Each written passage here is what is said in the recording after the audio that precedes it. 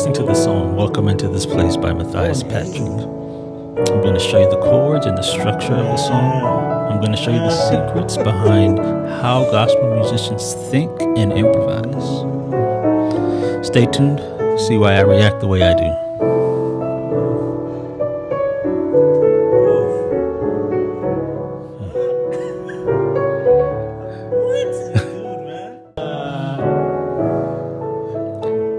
I find it helpful actually in this video. I'm going to sketch out the chords here. And here are the chords of this song. Oh, I know where you were going there. So you're going to understand how musicians think, man, on this channel. This is what we're going to do.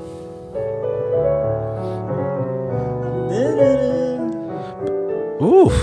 But it's going to also help those of you who want to learn, who want to find out how to do these things for yourself.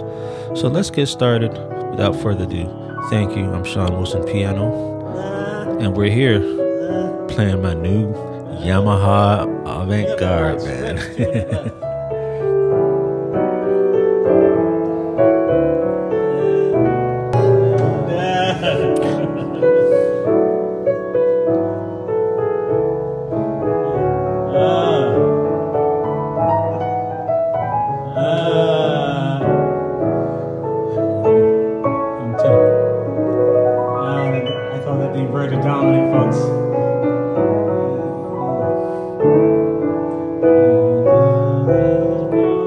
Oh, I know where you were going there. Yeah.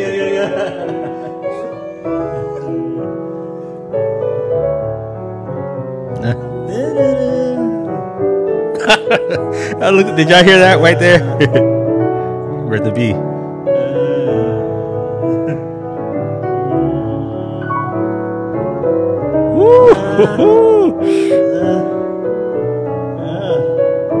You have that right stretch too in that left. Now he's turning it around. So cool, man. This stuff is so cool.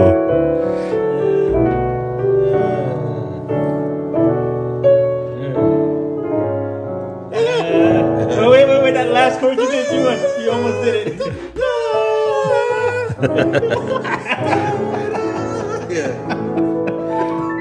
I thought you were going to put that in there. We're trying to figure out that chord.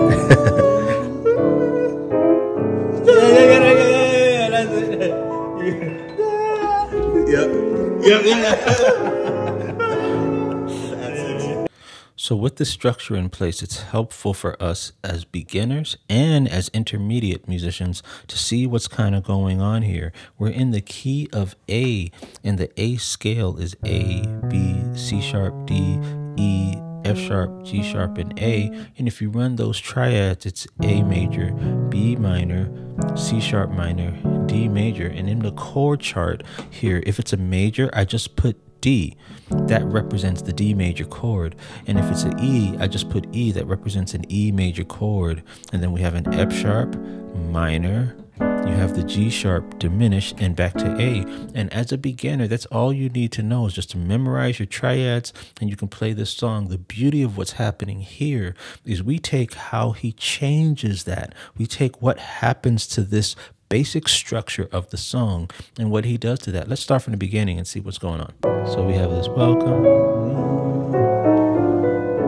All right, so there we got that da-da-da-da-da. So what's happening there? So he's changing the C sharp minor to an F sharp. So that changes. I'm going to write an F sharp here. Y'all gonna have to excuse my left hand handwriting, man. All right, and then in order to get to that F sharp, he's doing a diminished chord, 2 diminished chords.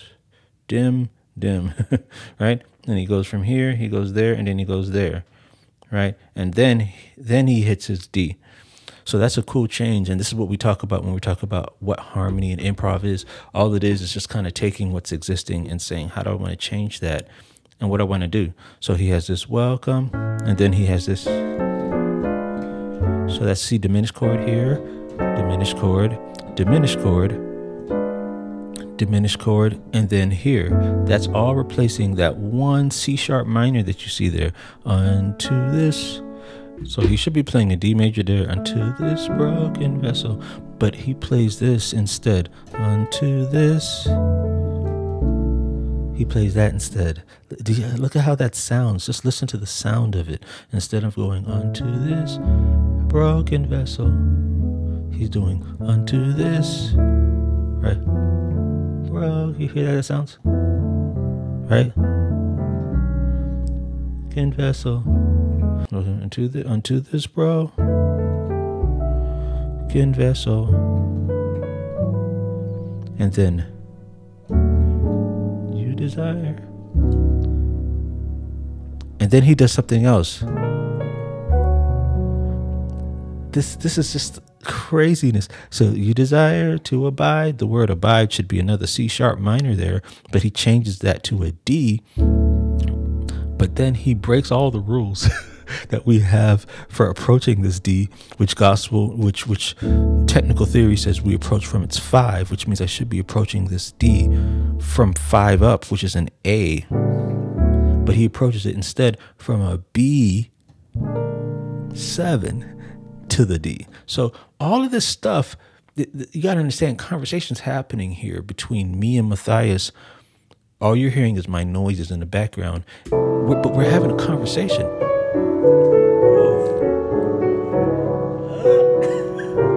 The average person probably doesn't even know what's going on here in terms of the levels of stuff that's going on.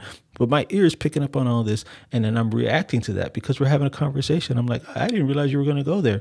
We're having a conversation without words. What was that part?